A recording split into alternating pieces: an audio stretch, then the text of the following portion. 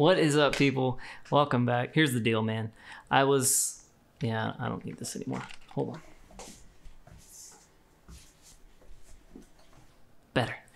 Anyways, I really love the response from the last PhotoWalk video I did a couple weeks back around Mount Vernon. So, back by popular demand, not really, but back by popular demand, another PhotoWalk video. This time I went down to Fells Point, also in downtown Baltimore, near the Inner Harbor, and just strolled around and took some pictures. Also looking back at that other video, which by the way, link will be up here if you haven't watched it, definitely go check that out. But looking back at that video, I realized I didn't post any black and white pictures in the whole video. And black and white photos are my favorite type of photo, so it kind of blew my mind. Which more leads me to the point, I got a little more experimental with some of the photos in this video. I used some really aggressive vignetting to kind of give this one picture of a ship, which you'll see almost this effect like you're looking through a periscope or a, one of those long scopes from back in the day. Also, I'd love to hear your feedback on the photography. I'm by no means a professional photographer, literally do it just for fun. But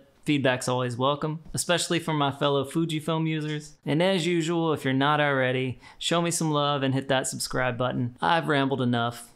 Let's get into it. See ya!